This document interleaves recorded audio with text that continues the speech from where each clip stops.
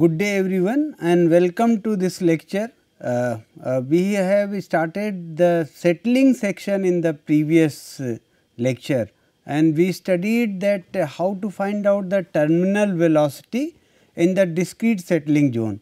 And before that we studied the different types of settling zones which are possible. So, it may be discrete settling, it may be hindered settling, it may be other types of settling behaviors which are possible. So, we started with discrete settling and finding out the terminal velocity because that helps in determining the ultimate velocity with which any particle having some particular density and of some particular size, how it will settle down.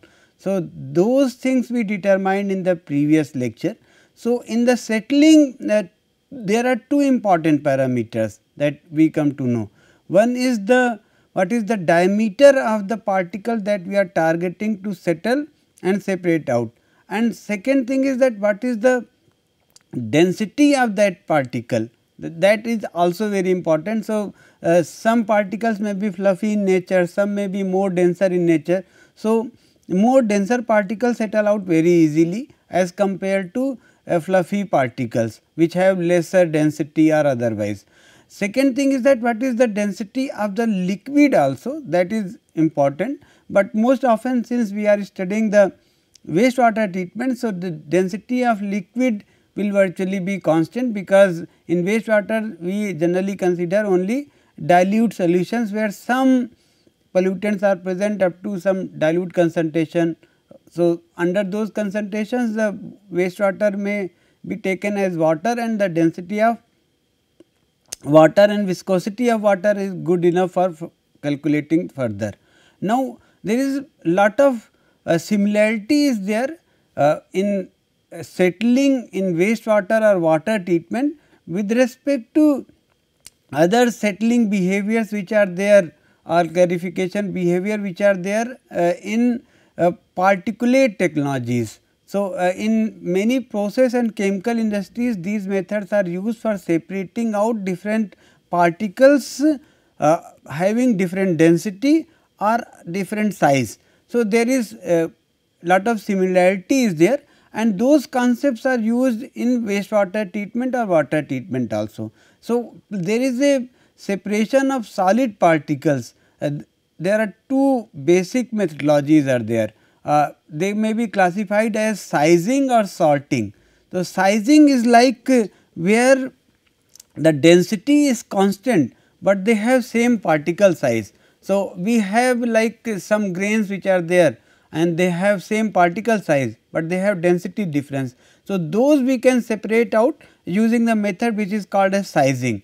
And similarly, it is possible to have a size is same, but the density difference is there. So, under that condition we can still separate them out, and they are called as sorting. So, both the methods these two methods are commonly used in the particulate separation methods, and these methods can further be extended in the wastewater treatment also. And how they work out, little bit idea we can get from the terminal velocity equation that we calculated in the previous lecture. Now, if suppose we have two particles which are settling down at same terminal velocity, somehow there may be a difference in the density, or there may be a difference in the diameter, but somehow they are settling down at the same rate. So, under those conditions if UTA is equal to UTB, so under that condition settling ratio will be defined by size of A divided by size of B for equal falling, and actually if we go further we will be finding that dA by dB can be given by this particular equation, and where there is a frictional factor also, that what is the frictional factor of particle A and what is the frictional factor of particle B. So, both density and frictional factors become very important. Now, under this condition these frictional factors they vary depending upon whether the settling is laminar or turbulent. So, if we go for laminar, suppose the settling zone is laminar, so Stokes law reason will be applicable, and under that condition FDA by dB can be given by this relationship. So, 24 divided by Reynolds number, and that will be true, and that can further be written like dB by dA. Now, if we substitute this FdA by FdB in this equation which is here, like, so we substitute dB by dA here, and so actually if we sort it out, this become this particular equation comes out. So, we can sort it out still as per the diameter of both, and it will be like rho A minus rho F, where rho is the density of the particle, rho B is also density of particle B, rho F is the density of the water or the fluid. So, in this wastewater case it will be for the water. So, this is there. So, this is one equation where settling zone is laminar, but suppose the settling zone is turbulent. So, under that condition FdA by FdB is 1. So, under that condition this is directly proportional. Now, we see for the previous equation it was under root, in this case it will be not under root, it is directly. So, relationship is little different. So, if the settling ratio is equal to that compound from these equations, separation by classification cannot be done. So, if somehow we are finding that the settling ratio is equal to that compound for these equations, if we find that okay, these are exactly same, so it may not be possible. So, we will understand it little later more in detail. Then there is a possibility of hindered settling also. Hindered settling, that where the settling of one particle is hindered by another particle. So, we have group of particle, we will study that more in detail little later in the next lecture maybe, but little bit idea only has been given. So, under that condition the terminal velocity can be given by this, okay, this is multiplied together, okay, and then n, the coefficients can be for Newton's law region they will be different, and for Stokes law region they will be different. So, this is there for hindered settling. Now, going further, replacing, this is the one method through which we can find out the settling velocity. There is another method through which we can find out the settling velocity for hindered settling, is that we replace the bulk density by nu b, where nu b is found out using this equation, okay, and within this we have to use the nu b is replaced by bulk viscosity, to bulk whatever is the viscosity we replace by term nu b, and similarly bulk density is replaced by rho b, and these rho b can be found out using this equation, where E is the voidage which is there. So, that we have to find out, and similarly bulk viscosity can be found out using this particular equation, and if we both are known we can put in this equation and find out the actual settling velocity in the hindered settling zone. So, through this also we can find out, but the questions or the related to this hindered settling will be doing little later, and now we will start thinking that how the sedimentation basin, how any sedimentation basin is designed. So, there are certain assumptions in designing the ideal sedimentation basin. So, generally it will be based on the terminal velocity certainly, and there are many assumptions that are taken, and these assumptions are like we have discrete particle settling which is there, we will assume discrete particle settling. Then we have 4 zones in the basin: inlet, outlet, sludge and settling, that we will discuss it now. After that there is, we also assume that at the inlet in the settling zone there is a uniform horizontal velocity, that is the distribution of the flow is even at the inlet, and that is very this is the assumption that we consider in designing the ideal sedimentation basin.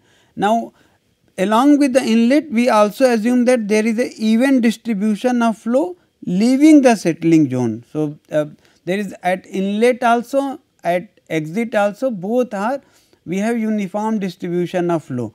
Then uniform distribution of particles throughout the depth of the inlet zone, up to the end of settling zone. So, that this is uniform distribution of particles is another assumption that we take.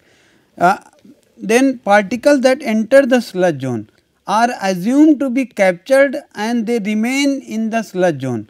That means, whichever particles that enter the sludge zone, we assume that they will be remaining there, they are not coming out and re-entering the settling zone. So, this is there. Particles that enter the outlet zone are not removed from the water. So, are removed from the water, this is assumed. So, particles that enter the outlet zone are removed from the water, this is being assumed. So, this is coming out and they are going into the water. So, they are not getting removed and they are not removed from the water, but they are going into the exit. So, that means they are not settling down, in a way they are not removed is correct, but they are going along with the exit of the water. So, that is there. Now, let us discuss the sedimentation zone. So, this is the sedimentation zone. So, water is entering from here. We have a buffel which is actually causing the water to get distributed, and we are assuming that there is a uniform flow in this. So, this is the inlet zone. We have a settling zone here. After that, the particles which settle down, they go into the sludge zone, and then we have outlet zone. So, the particles which are not going into the sludge zone, they are going into the outlet zone, and these outlet zone particles are not further removed, they will be going out along with the effluent. So, this is the influent, and whatever will be coming out, that will be going effluent. So, these are the zones, and there are certain assumptions which already we have discussed. Uniform flow here, uniform flow out. From the sludge zone nothing comes out. So, this is not assumes that none of the particles are coming out. So, this is the sedimentation zones which are there. Now, similarly for upflow clarifier, so this is like horizontal flow clarifier, we have these zones. Similarly for upflow clarifier also, the inlet is from the top, okay, and then it is getting distributed from here, and the particles get settled down. Those particles which will be there, actually they will be settling down and reaching the sludge zone, and ultimately the treated water containing smaller amount of particles will be going into the outlet zone and going out. So, this is there. So, we have horizontal flow clarifier, we have upflow clarifier. So, we will go further and discuss this. Now, settling in upflow clarifier occurs like this. So, in the upflow clarifier, the particles laden with water enter this is like upflow from here. There can be other designs also, which is like here.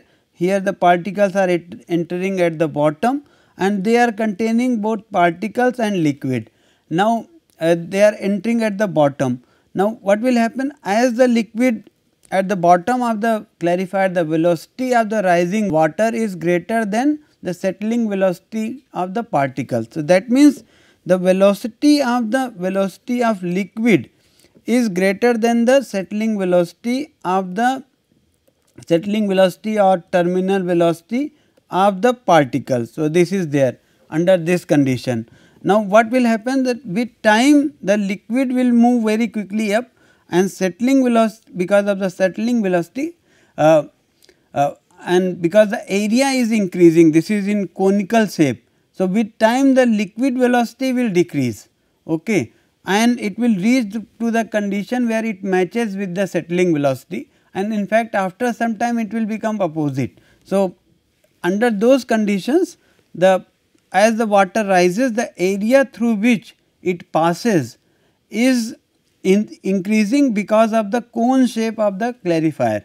So, because of the cone shape, the area is going to increase, and as per the continuity principle, we know very well the continuity principle. So, like Q1 A1 is equal to Q2 A2. So, under that condition the flow rate, because the A2 is much greater than the A1. So, under that condition the flow rate or the velocity of the particle decreases as this is V1 A1. So, this is there V2 E2. So, Q1 is equal to Q2, flow rate is same, but velocity into area is multiplied. So, because of that the velocity of water decreases as it rises. So, under that condition the velocity can be given by this, because area variation is there. Now, when the velocity of the particle remains as such, but the velocity of the liquid is getting decreased, and as soon as the area further increases, the upward velocity of the particle liquid becomes less than that of the downward velocity of the particle, and because of that the particle will remain in the tank and the clear water will leave, and with time actually the particles settle down to these zones, which is ultimately the particle will settle down and these settled particles are removed from this side. So, the with area actually, because of change in area and because of which the liquid velocity decreases as compared to the settling velocity of the solids, and as a consequence of that the separation happens. So, in the design of upflow clarifier, the area at the top of the cone that achieves the separation velocity sets the top of the cone. So, this is very important, we keep the area, the top of the cone area is very important, and above that there are weirs and from which the water overflows as a clear water into other zones from which it goes out. So, the upward water velocity that will enable the separation of the water from the particle, it is called as overflow rate. So, we will be further discussing this. Since it is the rate at which the water overflows the top of the tank into the weir, so that is why it is called as overflow rate. Now, overflow rate is also called as the hydraulic surface loading or the surface loading. So, there are different terms, and it may have the unit, like it has the unit meter cube per day per meter square. In place of per day it may be anything, it is like Q by A, the area is of Q by A, where Q is the flow rate and A is the area.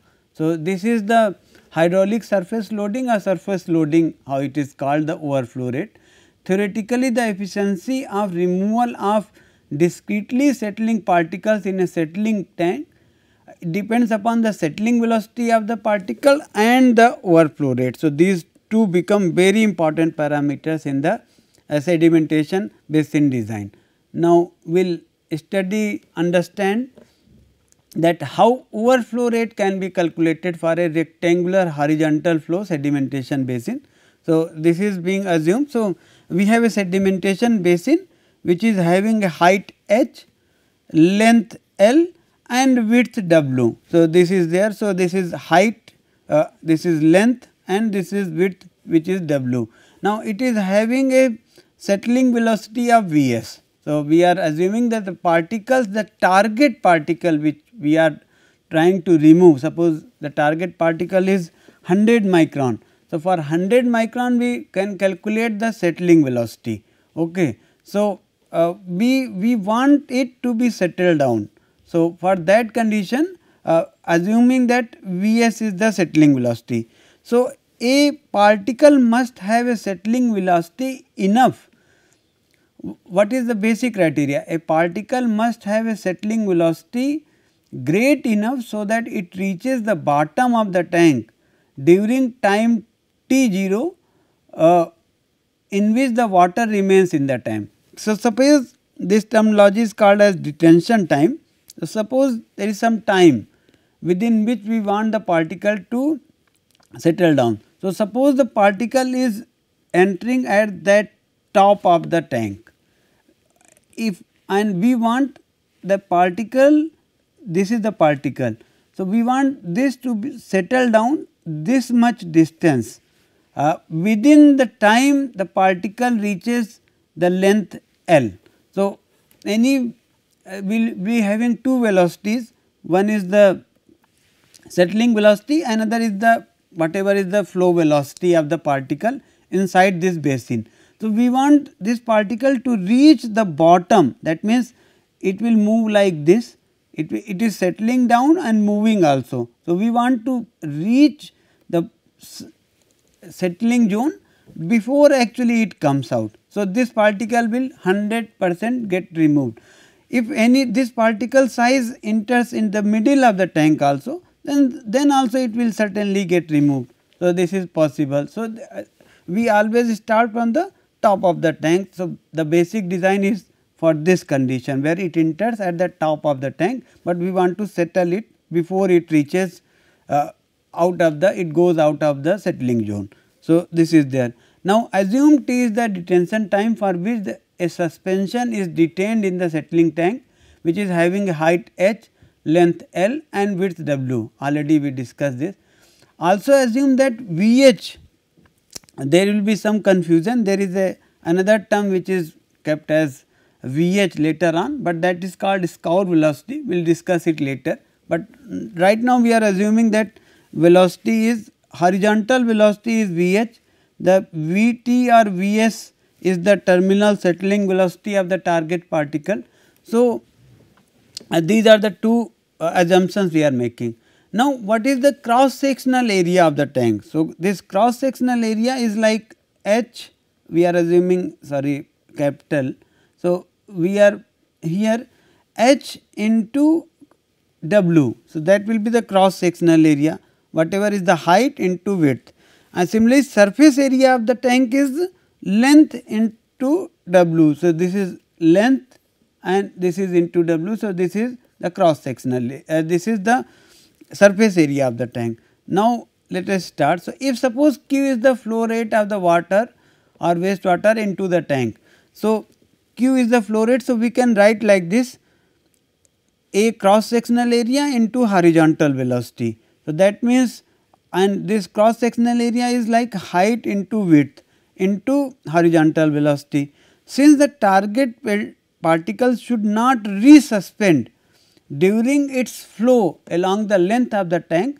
So, that means it should be the detention time can also be calculated as T should be equal to length, the length which is moving. So, this is the length that we saw. So, this is the length. So, for time of detention the length should be time of detention can be calculated as L divided by horizontal velocity. So, this is the time in which it will remain in the horizontal direction like. Similarly, the target particle is settling down also. So, during that time before it reaches the outlet zone, its detention time can also be calculated how it is settling down. So, h is the height and ut is the terminal velocity. So, we divide h by ut to get the terminal velocity. So, this is there. Now, if we combine together both t together, this t and this t. So, we have two t together, one is t is equal to L by Vh. So, L by Vh the horizontal velocity, this is equal to h by ut terminal velocity. So, same has been given here, and from this equation we can calculate the ut to be equal to h by L into Vh, which is given here. So, we are starting with terminal velocity is equal to h by L into Vh. Now, what we do is that we multiply numerator and denominator both by width. So, if you multiply by width we get this particular equation. Now, remember width into height into horizontal velocity is equal to the flow rate which we derived earlier. So, this is like same. So, we have kept Q as here and W into L are the surface area of the tank. So, this we did earlier. So, surface area of the tank is L into W. So, if both are there, so that means the terminal velocity should be equal to Q by A, and which is actually the surface loading of the tank or overflow rate V0. So, this is like we can keep it as V0. So, we can write ut should be equal to V0 for the target particle. for which we have a diameter fixed and which is having a particular density. So, if both are known, we have a target particle which is known. Now, if the settling velocity of the particle is equal to or greater than the overflow rate, 100% of the particles will be captured in a horizontal sedimentation basin. So, as we did earlier, we are targeting that if suppose the what is this meaning, that in the previous equation we find out Vt is equal to, if Ut is greater than or equal to U0 or V0 sorry overflow rate. So, under that condition this particle will settle down 100% before actually it reaches out of the system. So, we have 100% removal of the particles from the water, whatever is the target particle for a horizontal sedimentation basin. And the same idea is expanded to the upflow clarifiers as well. So, that is unlike an upflow clarifier, some of the particles within a Vs less than V0 can also be removed, but this is the case ideally we will assuming that any target particle which is having a dense settling velocity greater than the overflow rate will 100% get removed. Now, what will happen to the other particles? Suppose the terminal velocity is not equal to V0, suppose it is only 0.5 of V0. So, or overflow rate. So, under that condition at least if it is only 0.5. So, the target particles up to half of the height they will get removed. So, they will settle down, above that they will not settle down, they will escape, but all those particles which are up to this zone they will get captured.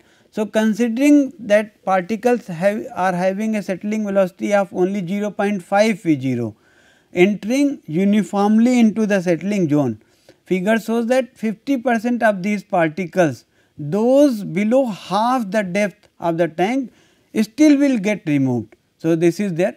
Similarly, we can go further extent and 1/4 of the particle, suppose 0.25 V0. So, 1/4 of the particle will get removed in the settling, if in the settling zone. So, this is how we can calculate. So, there are some of the important points we can learn from this. One thing is that the terminal velocity should be or greater than the surface loading of the tank. So, if we can keep this, otherwise vice versa we can do this. So, terminal velocity of the target particle is calculated. Now, we should design a tank in such a way that surface loading should always be less than the terminal velocity. If we can do this, we will capture the all the target particles. Now, whichever suppose 100 micron is the target particle. Now, above 100 micron also some of the particle will get captured, because at least half the height. So, it is possible that we will capture up to 100 micron all the particles, above that also we will capture lot of particles. So, this is there. The surface area is more important than the height of the settling tan when we are designing any system. Higher the surface area, higher will be the removal efficiency and more particles will get removed. All the particles which are having settling velocity ut greater than 0, some of them will get captured, but some of them will get removed also. So, there will not be 100% efficiency for target particles which are having overflow rate greater than V0. Some of the particles which are actually up to half of the zone, up to 1/4 of the zone, they will get removed still. For particles which are having ut less than U0, only ut by V0 fraction only will be removed. So, this is there. So, suppose the target particle is having velocity greater than 0, so V0. So, we calculate the ratio and the removal efficiency, the percentage of particles removed for this condition will be like Vt divided by V0 into 100. So, this is how we calculate for a condition where the settling velocity is greater than the V0. So, this is there. going further, we have a condition which is we have a velocity which is called as scour velocity. So, what is scour velocity? It is like the maximum horizontal velocity through the tank which does not allows resuspension or scouring of the settling particles. What does it mean? That suppose if we have very high horizontal velocity, so what it will do is that it will resuspend the particles from the settled zone. So, we do not want to keep that also. So, always when we are designing any sedimentation basin, horizontal flow overflow rate is one of the important criteria. Then we should also take care of the maximum horizontal velocity through which we should allow the water to enter into the system. Otherwise, if VH becomes more than this, the particles which will actually settle down to the sludge tank, they will also become resuspended, which is never desirable. So, that is why scour velocity or maximum horizontal velocity is very important, and that can be calculated by this expression which is given here. So, this maximum horizontal velocity is like under root of 8k rho p minus rho f and then further divided by the bulk this density of the fluid, and then it is a function of like diameter of the particle as well. Here f is called the Darcy-Weisbach friction factor, it is unitless and its value may range from 0.02 to 0.03. If we do not know, it is better to keep the value highest possible, so that we know that our maximum horizontal velocity is the lowest possible. So, this is very important. Similarly, k is the cohesion constant that depends upon the material being scoured. So, its value varies from 0.04 to 0.06. If we do not know, it is better to keep the value lowest possible. In the f case, it is highest possible. In the k case, we can keep it lowest possible, because we want to have the lowest possible maximum horizontal velocity. So, for sticky and interlocking matter, k is equal to 0.6, whereas for ungrounded sand particles like it is k is equal to 0.4. So, we can calculate the scour velocity. So, now three important things have happened till now. We have a terminal velocity which is very important to calculate. Then we have a overflow rate, that is very important, and from overflow rate actually we can calculate the area of cross section surface area, which is more important. So, Q will be generally fixed, because we can tentatively, if the flow rate is too high, the amount of water getting generated in the plant is very high. So, we can divide, we can have 3-4 settling tanks, 5-6 settling tanks like this. So, we have some idea of Q. Now, Q is known, so only design factor is A, and also during this Q calculation we can take care of the maximum horizontal velocity that should be allowed. So, three important factors: terminal velocity, overflow rate, within overflow rate surface area is important, and also depending upon Q we have to take care of the maximum horizontal velocity, so that resuspension of the settled particle does not happen. So, three important things that are there in the settling and sedimentation in the basics. Now, one question is given here: a municipal wastewater plant is to be designed to treat a maximum flow rate of 60,000 meter cube per day. Now, the diameter of the particle is given as 200 micrometer, k is given as 0.05, the Weisbach factor is f is given, the particle density is also given, it has been calculated. So, in actual scenario this will be only the known thing.